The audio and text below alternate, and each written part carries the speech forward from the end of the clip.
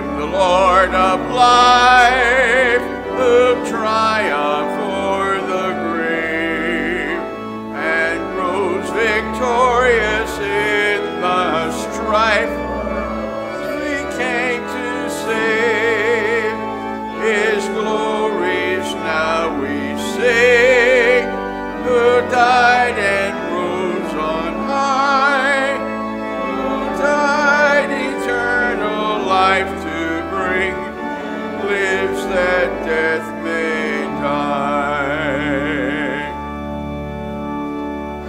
Crown him the Lord of years, the potentate of time, creator of the rolling spheres, ineffably sublime.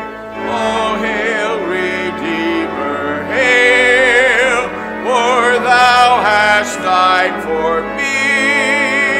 Thy praise shall never, never fail throughout eternity.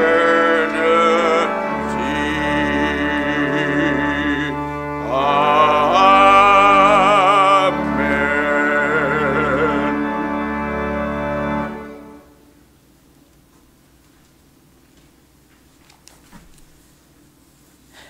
Please join me in the prayer of invocation. We read this responsively. Holy and loving God, to you alone we lift our souls. In you alone we place our trust. We wait all day long. For you are the God of our salvation, abounding in mercy and steadfast love. Help us remain alert and watchful for the coming of your promised one, the one who comes with power and glory, the one drawing near to bring our salvation. We are glad, yes, we are so happy indeed to be together in the presence of the Lord. We pray in the name of Jesus Christ, who taught his disciples to say when they pray, Our Father, who art in heaven, hallowed be thy name. Thy kingdom come, thy will be done, on earth as it is in heaven. Give us this day our daily bread, and forgive us our trespasses, as we forgive those who trespass against us. And lead us not into temptation, but deliver us from evil. For thine is the kingdom, and the power, and the glory forever. Amen.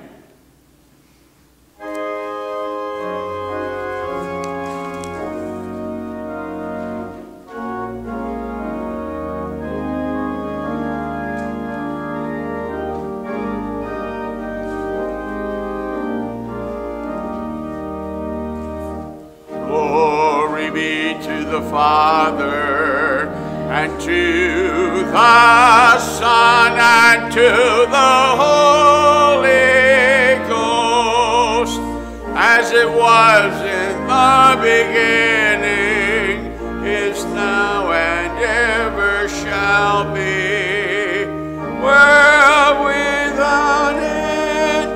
Amen.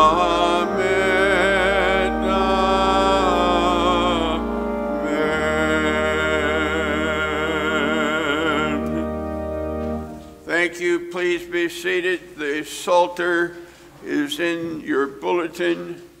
It is responsive, and so please turn there. Those of you who are joining us at home, we invite you to participate as we go through the order of worship.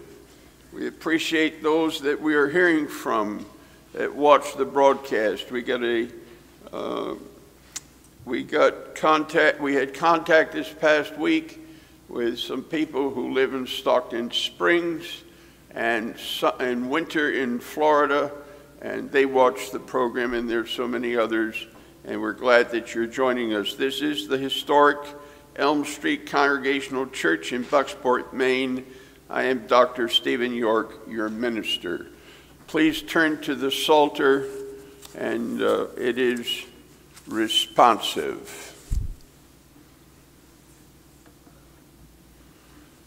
It is a psalm of David, the 103rd Psalm, verses 1 through 13 and verse 22. Let all that I am praise the Lord. With my whole heart I will praise his holy name.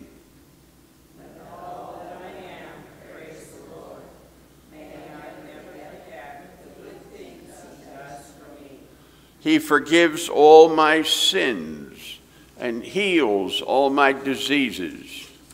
He redeems me from death and crowns me with love and tender mercies. He fills my life with good things. My youth is renewed like the eagles.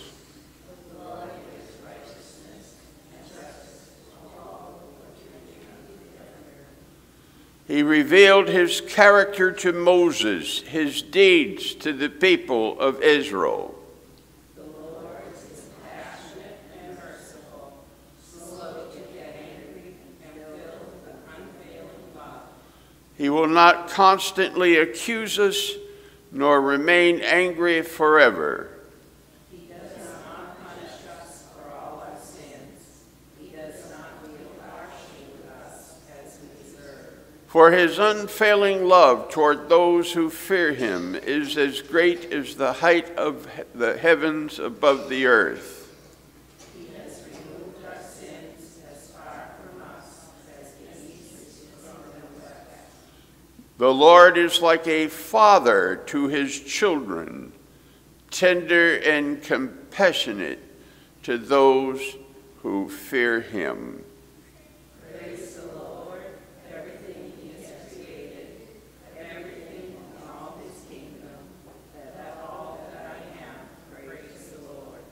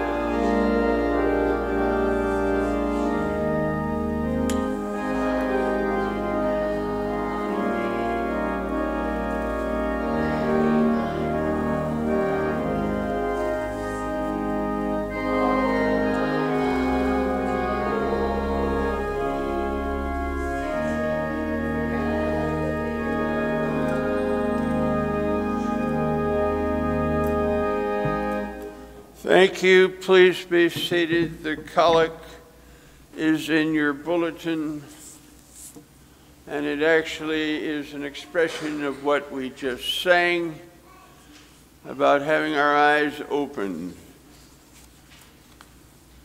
And I'll comment on that a little bit into the preaching this morning.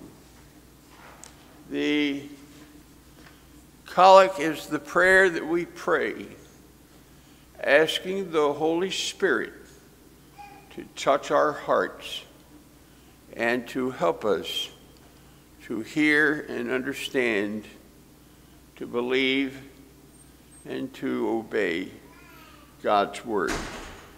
I invite you now to join me in unison. It begins with the words, "Blessed Lord." Let us pray. Blessed Lord, who caused all holy scriptures to be written for our learning, grant us so to hear them, read, mark, learn, and inwardly digest them, that we may embrace and ever hold fast the blessed hope of everlasting life, which you have given us in our Savior, Jesus Christ, who lives and reigns with you and the Holy Spirit, one God, forever and ever. Amen. The Old Testament lesson this morning is Psalm 22, verses 25 to 31. It was the Psalter last week, and I felt impressed to have this as the Old Testament lesson. I would like you to particularly pay attention to verses 30 and 31 as we go through this lesson this morning. Hear the words of the Old Testament, the book of Psalms. I will praise you in the great assembly. I will fulfill my vows in the presence of those who worship you. The poor will eat and be satisfied. All who seek the Lord will praise him. Their hearts will rejoice with everlasting joy. The whole earth will acknowledge the Lord and return to him. All the families of the nations will bow down before him. For royal power belongs to the Lord. He rules all the nations. Let the rich of the earth feast and worship. Bow down before him, all who are mortal, all whose lives will end as dust. Notice 30 and 31, please. Our children will also serve him.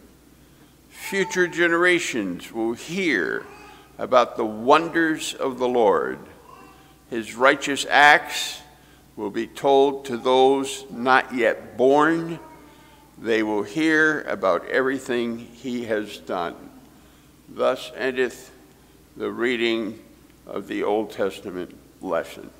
The liturgist will come now and read the gospel.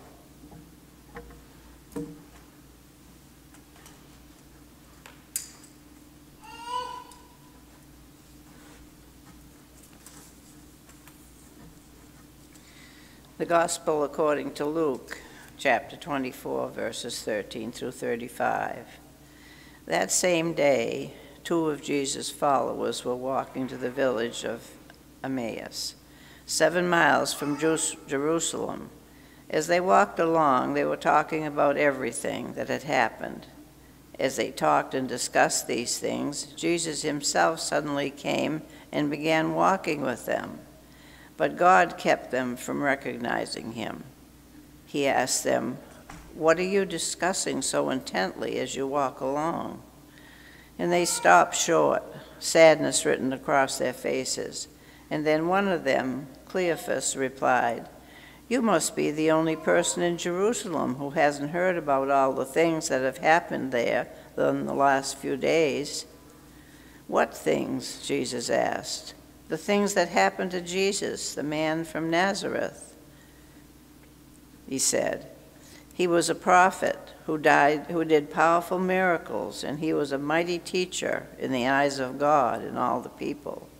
But our leading priests and other religious leaders handed him over to be condemned to death, and they crucified him.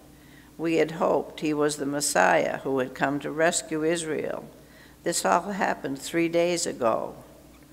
And then some women from the group of followers, were at his tomb early this morning, and they came back with an amazing report. They said his body was missing, and that they had seen angels who told them Jesus is alive. Some of our men ran out to see, and sure enough, his body was gone, just as the women had said. And then Jesus said to them, "You foolish people, you find it so hard to believe all the prophets wrote in the scriptures? Wasn't it clearly predicted that the Messiah would have to suffer all these things before entering his glory?" Then Jesus took them through the writings of Moses and all the prophets, explaining from all the scriptures the things concerning himself. By this time, they were nearing Emmaus at the end of their journey. Jesus acted as if he were going on, but they begged him, "Stay at night with us, since it is getting late." So he went home with them, and as they sat down to eat, he took the bread, and he blessed it, and then he broke it, and he gave it to them. Suddenly their eyes were opened, and they recognized him, and at that moment he disappeared. And they said to each other, "Didn't our hearts burn within us as he talked with us on the road and explained the scriptures to us?" And within an hour they were on their way back to Jerusalem. There they found the 11 disciples and the others who had gathered with them, who said, "The Lord is really risen. He appeared to Peter." And then the two from Emmaus told their story of how Jesus had appeared to them as they were walking along the road, and how they had recognized him as he was breaking the bread.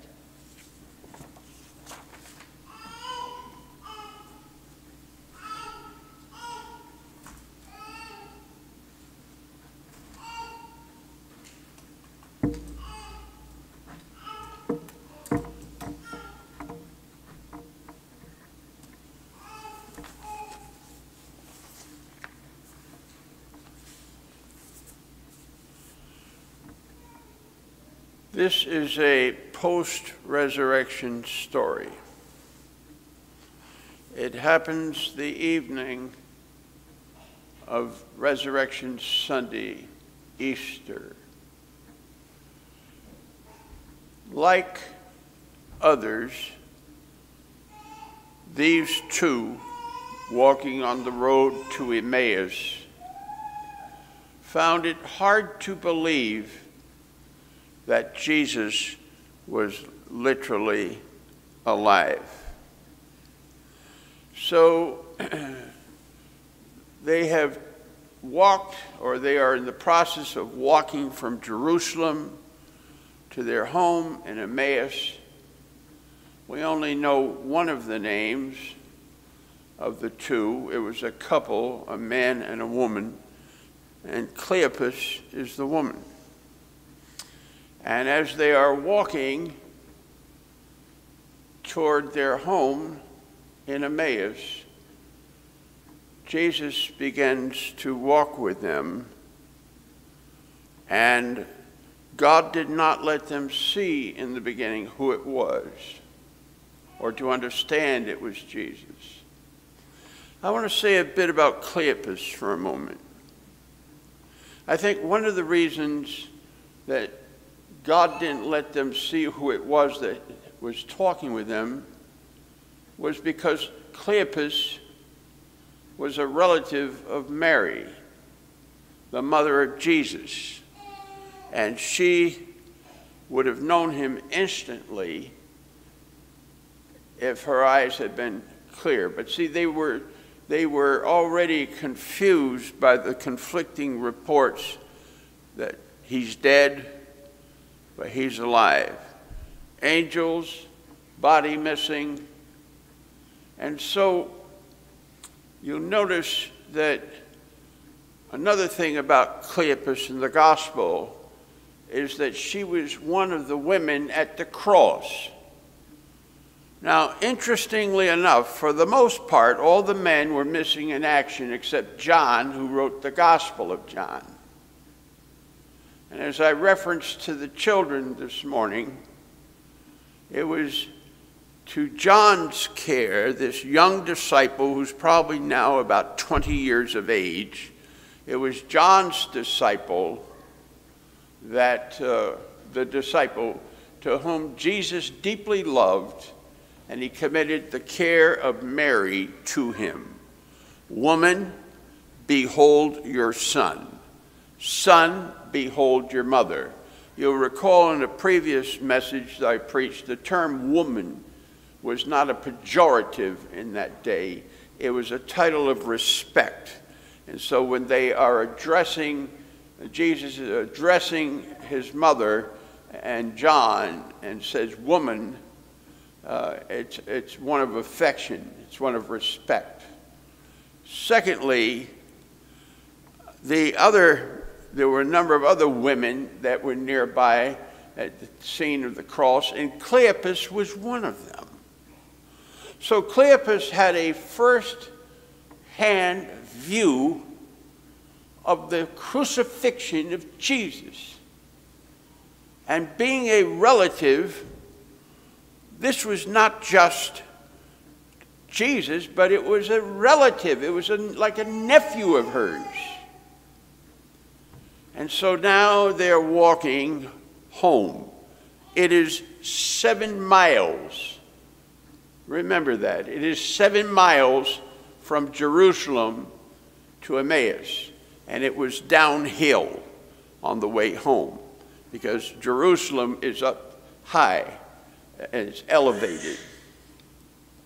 So our story opens, and here is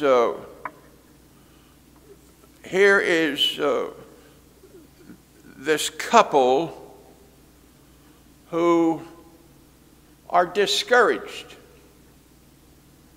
Like the many other disciples, and particularly the 12, they had hoped that Jesus was the Messiah. They had hoped that he was the one that was going to get them out of the problem with the Roman Empire. But that was not the plan.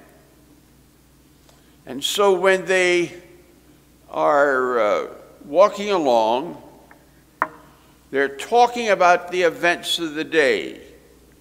You'll notice in verse 14 and 15, like any other married couple, they're debriefing. They are having conversations about what happened.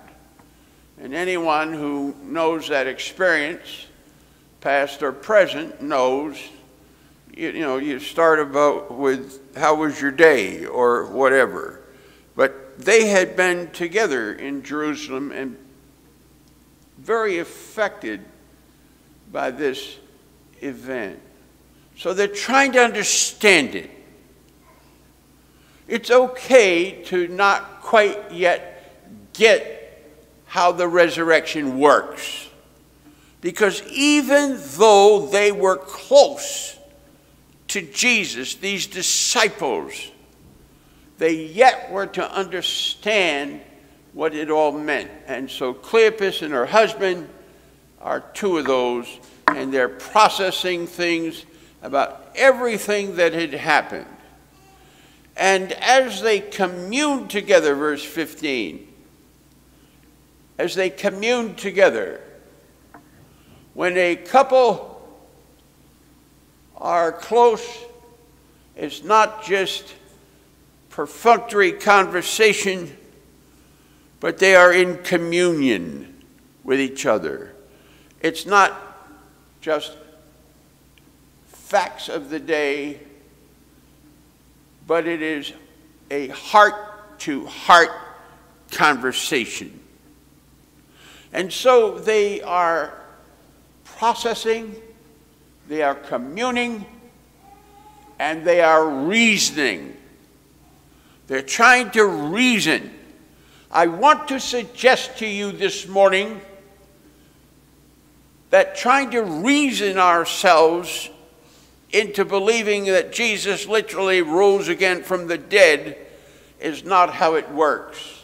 It's a work of the process in one's heart. And so they're trying to reason. They're sorting it out. What do you think of this? And maybe this happened, or maybe Rome came and stole the body, or whatever. Or maybe the women were having a hallucination. And what's up with Peter? He's sort of a hothead, and he was down there, and, you know, he's quick to speak and slow to listen and quick to anger, and who knows? Maybe they didn't get it straight. And what's with the angels? And so Jesus drew near to them. This is Easter evening. He drew near to them and went with them. Before we clearly understand Jesus Christ, he's near to us anyway. He's there and he's present in our lives, whether we recognize that it is Jesus who walks with us through our daily living or not. When we come to faith, we begin to realize all the time Jesus was there, but, you know, we're not clear. We're not always seeing Jesus in the moment. Sometimes it's life's difficulties, life's problems. Clearly, these two were disappointed, like other people were disappointed. And sometimes Jesus appears to us in the times of deepest grief and disappointment and sorrow, and you can't just figure things out that have just happened. Have you ever been there when you've been in a situation where you just couldn't figure it out? It doesn't make sense. How many times in our lives have we said, this doesn't make sense? This was not the way it was supposed to happen. That's where they were. But Jesus drew near to them anyway. He not only drew near to them, but he began to walk with them. One of the favorite hymns that we sing in this church, and I don't even need to take a poll to ask this question, is the hymn, In the Garden. And he walks with me, and he talks with me, and he tells me I am his own. And the joy we share as he tarries there, none other has ever known. And just because we have lapses in faith or disappointments or life has not gone the way we thought it should go, I want you to know that Jesus is always near us. And when we finally get our eyes open, and we sang this in preparation for the message, open my eyes that I may see glimpses of truth thou hast for me. What is the truth? The truth is that Jesus is not only near us, but he's walking with us no matter what our problems are, no matter what our history is, no matter what we thought about Jesus. And even if we don't understand everything in the Bible, Jesus is near us. Jesus is walking with us. Sometimes it's the garden, and sometimes it's on the road to Emmaus, and life is a journey, isn't it? We don't know where it's going to end. We can't really safely say we know how today's going to end. I mean, we think we know, but then the inevitable can sometimes happen. And so 16 says their eyes were holden. That means they were closed. They did not know him. And he said, what are you talking about? You're walking and you're so sad. And one of them, whose name was Cleopas, this is the woman, answered, "Are you the only stranger in Jerusalem who doesn't know what's come to pass in the last few days? Well, you must have been living on another planet if you don't know what's happened in Jerusalem. Everybody knows." I want to say this morning that most people in America know this story of Jesus' death, burial, and resurrection. But because they can't reason it out, because they can't put it in a mathematical formula, because you can't quantify it scientifically, somehow they can discard it and say it's not real. But I want you to know this morning that God is greater than any scientific evidence. God is not limited to our mathematical formulas, because the living Christ is the one who reveals himself to people, and you can't quantify it.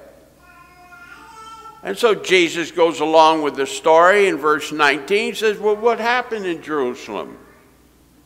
And they said to him concerning Jesus of Nazareth, a prophet, and indeed, mighty in word and deed with all the people.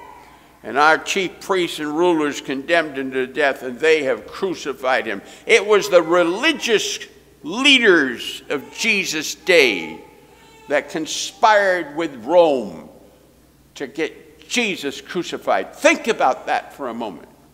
It was the religious people, the leaders of the Jews, religious leaders who conspired against Christ in the Roman Empire. We thought that he was going to redeem Israel. That means he's going to put David's throne back in order. And some of the women astonished us. They tell us the story about the empty tomb, but they didn't see him. And Jesus then speaks, having listened to this, and he says, you really are foolish. Have you forgotten?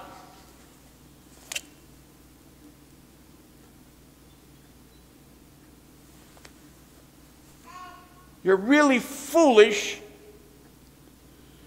because this was written in the Hebrew Scriptures. And the Bible says Jesus took from Moses all the way through the prophets and revealed himself as the Messiah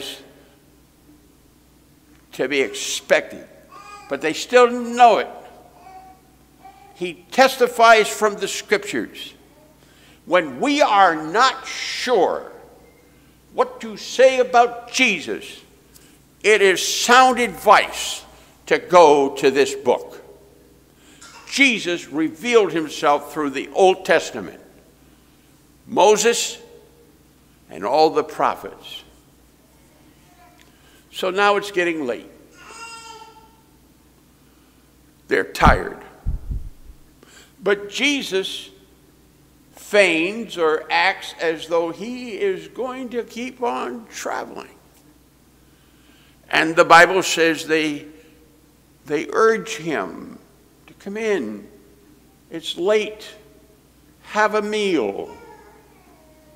Stay the night. So Jesus agrees. And he goes in to their home. A meal is set before him. They're ready to partake. They're ready to partake the meal. But before they do, Jesus takes the bread.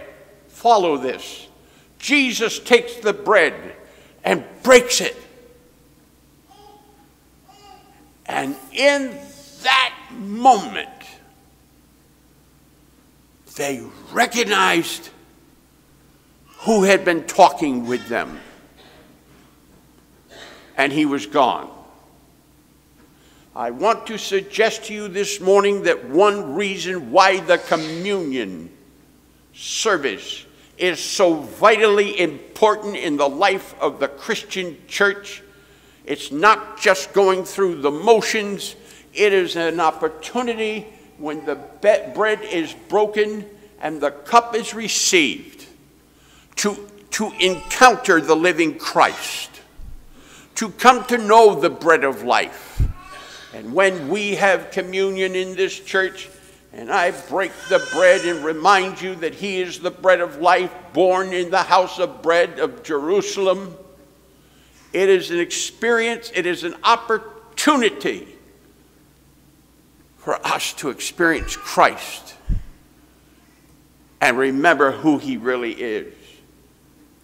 I referenced at the end of Psalm 22 this morning in the Old Testament lesson. I'm going to read the last two verses again.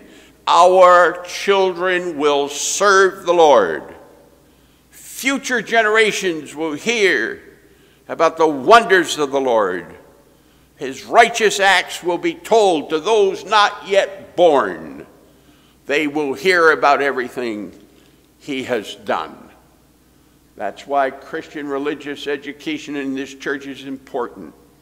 That's why in a few moments the children are going to come up. They were instructed, many of them, during the Maundy Thursday service of what the Lord's Supper means. And they'll be brought up, and they will too receive, with their parents' permission, to come forward down the center aisle and receive communion. Why are we doing this? We're teaching them about the Lord before it gets too late to reach them. Because if you get into your teenage years and you haven't encountered the living Christ, you got peer pressure, you got the attraction of drugs, you got the attraction of living loose lives with alcohol and all kinds of other problems. But communion is what opened the eyes of Cleopas and her husband, and then they stopped the meal, and 1 hour later they were going back up 7 miles to Jerusalem. And when they got to the locked room, they knocked on the door and said, "He is really risen from the dead." So this morning, as we receive communion, let us be mindful that it is yet another way to encounter the living Christ, to have our eyes open to what he did for us in his death, burial, resurrection, and in his promised return to us someday. Amen. Our hymn is 65 in the red folder. Let us stand and sing it. Let us break bread together on our knees, and the children, Jeanette, please.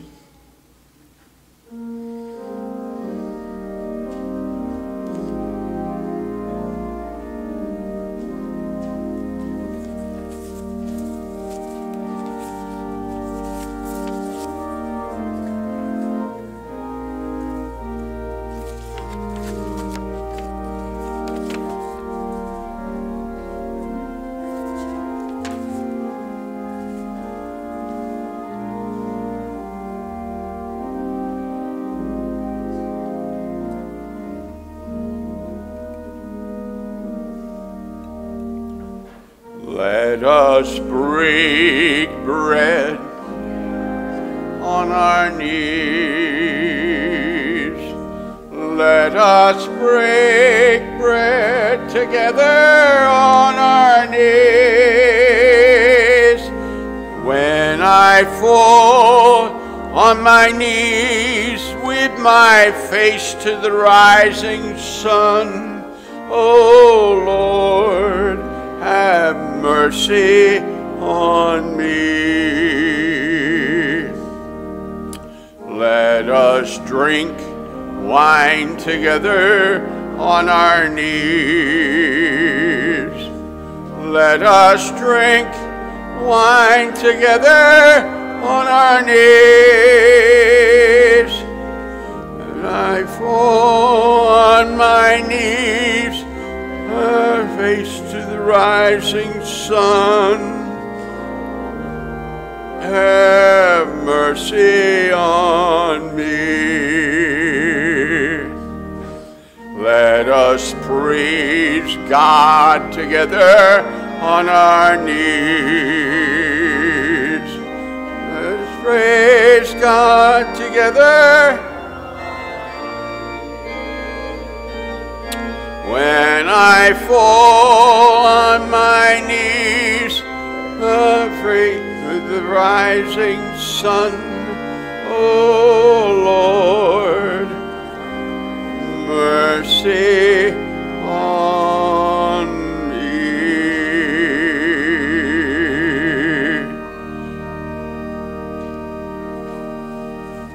Thank you. Please be seated. We're going to go to prayer. And we have a number of requests for prayer this morning. The family of Esther Bowden, who would be little Sadie's great-grandmother, one of our Sunday school children, passed away yesterday, so prayers are requested for the family. We have a request from the Freckers. Barry is not feeling well, and Joanne Frecker left a message. She'd like to have prayer because of a procedure that's coming up for her on Friday. We have other requests. An Abigail Terry with a non-accidental brain injury who lives up the street. It's a real complicated need, and so there's prayer for that request. And Joyce Gran, who has stage 4 cancer of the lymphatic system. And Kathy Chamberlain, who needs a liver transplant, which is not easy to get. We have a praise report that Lori's sister-in-law, Lisa, and friends Keith and Glenise are all doing well and thank us for our prayers. There are prayer requests also on the back of your bulletin. One of our members suggested to me last week that when we pray about Ukraine, we ought to also pray that the rain season starts, because it will complicate what Russia is doing when it's a lot of mud and whatever. I don't know all the details, but it was pointed out, so let's pray for rain for the Ukraine. Let's pray for our nation and our leaders who are making tough decisions. Let's pray for the people of Ukraine and their president and all the nations of the world. Let's pray for them. Joanne Jackson this morning needs our prayers. She came, set up for coffee hour, and had to go home because of a problem with her foot. So please pray for her. Are there other requests you would like to mention this morning? All right, let's pray. Gracious and loving God, we thank you that you hear our prayers. This is not perfunctory. We're not doing it just because of tradition, but we believe that there is a living Christ who cares about human beings. And we ask that you be with these names that have been mentioned, the situations around the world that we have referenced. We ask that, oh God, that you will bless those who have need of our prayers. We also remember John McCann this morning out on the West Coast, who's in need of our prayers, and all of those on the prayer list, and those who are at home and cannot be with us.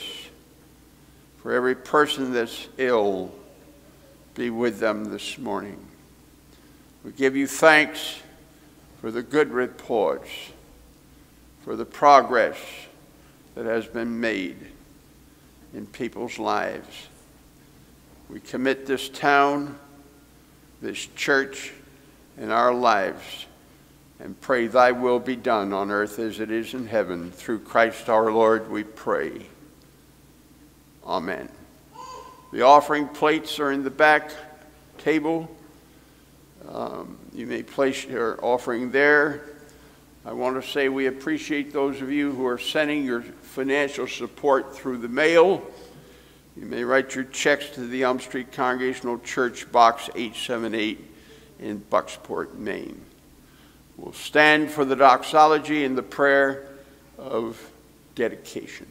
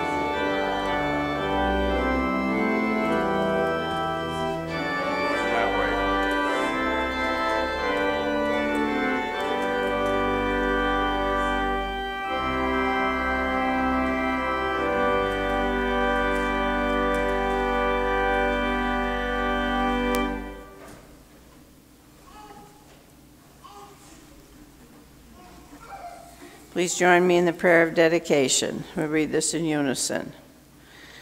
We give in grateful thanksgiving for all that God has given us. In the upside-down world of the gospel, we measure our wealth not by what we have, by what we can give away. Let us give away generously in this offering to bless our church, your people, your creation. Through Jesus Christ our Lord we pray. Amen. Our communion hymn is 254 in the Pilgrim Hymn Book, Break Thou the Bread of Life.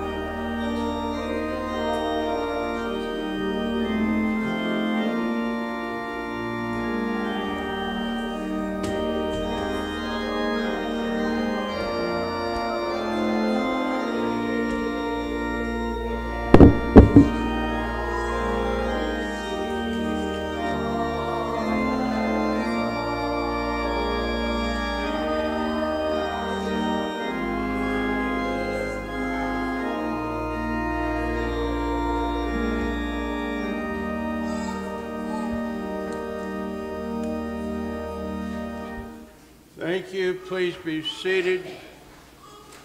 The liturgy for the communion is the last page in your red folder.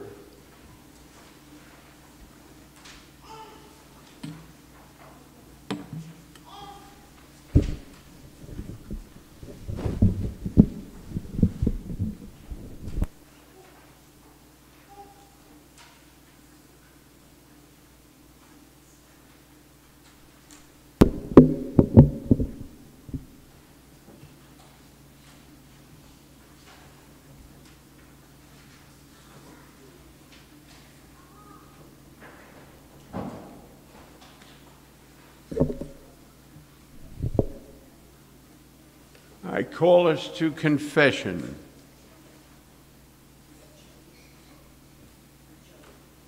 The confession of our sin.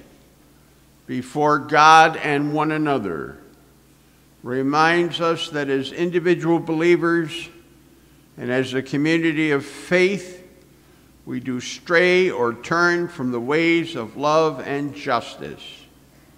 We believe if we confess, we shall be forgiven and freed from the burden of guilt and empowered to carry on the ministry of Jesus the Christ. Therefore, with confidence and the mercy and love of God, let us pray the prayer of confession in unison. Almighty God, unto whom all hearts are open, all desires known, and from whom no secrets are hid, cleanse the thoughts of our hearts by the inspiration of thy Holy Spirit, that we may perfectly love thee and worthily magnify thy holy name. Through Jesus Christ our Lord. Amen.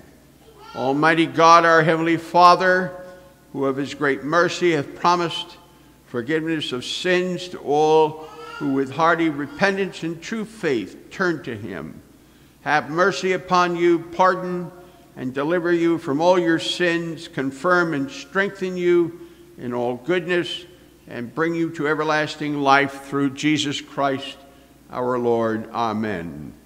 Let us stand to affirm our faith as is expressed in the Apostles' Creed. Together, I believe in God the Father Almighty, creator of heaven and earth. I believe in Jesus Christ, his only Son, our Lord, who was conceived by the Holy Spirit, born of the Virgin Mary, suffered under Pontius Pilate, was crucified, died, and was buried. He descended to the dead. On the third day he rose again. He ascended into heaven, is seated at the right hand of the Father, and will come again to judge the living and the dead. I believe in the Holy Spirit, the holy universal church, the communion of saints, the forgiveness of sins, the resurrection of the body, and life everlasting. Amen. Lift up your hearts. Let us give thanks unto the Lord our God. Amen. Thank you. You may be seated.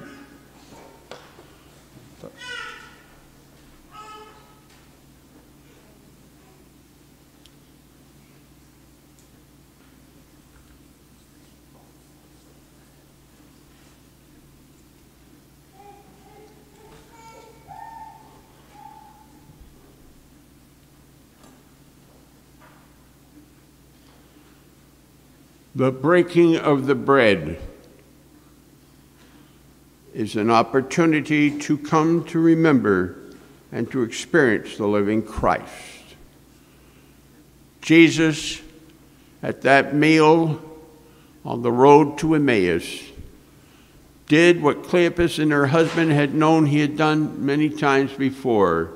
He took the bread, and when he had broken it, their eyes were open. Jesus said to his disciples at the Last Supper, "This is my body, which is broken for you. This do in remembrance of me." And likewise also he took the cup, and he poured in it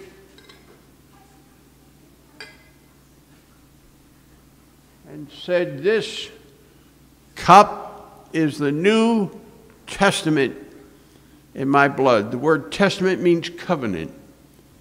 No more the need for the blood of bulls and animals to be given as a sin offering. Jesus died once for all. This is my body, This is my blood. Do this as often as you do it, as often as you do it, in remembrance of me. I invite you now to come to the center aisle, and you can receive by intinction, or we have a COVID-free opportunity also. Thank you. Let's receive the Lord's Supper.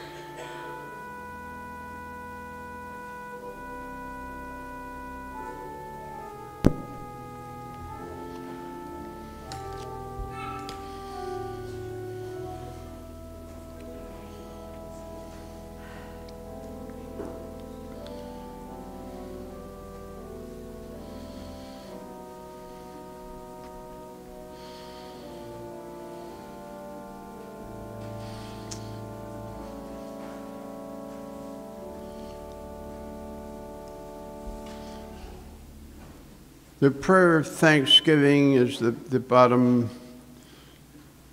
of the communion liturgy on the back. I invite you that are joining by way of the internet to join in with this. It is a prayer of unison. It is a prayer of thanksgiving. Let us pray. Eternal God, we give you thanks for this holy mystery in which you have given yourself to us. Grant that we may go into the world in the strength of your Spirit to give ourselves for others through Jesus Christ our Lord. Amen. At the conclusion of this service, I'll be standing at this door over to my right to greet you. I want to let you know that, I don't know if he's hiding or what, but it's Joey Valenzuela's 5th birthday. So this afternoon, there's going to be a little party for him in Brown Hall. The children will have a ride waiting for them as soon as the communion service is over. Now, as Moses blessed Israel, I bless you. Now may the Lord bless you and keep you. May the Lord make his face to shine upon you and be gracious to you. May the Lord lift his countenance upon you and give you peace. The sung response. Please stand as you sing it.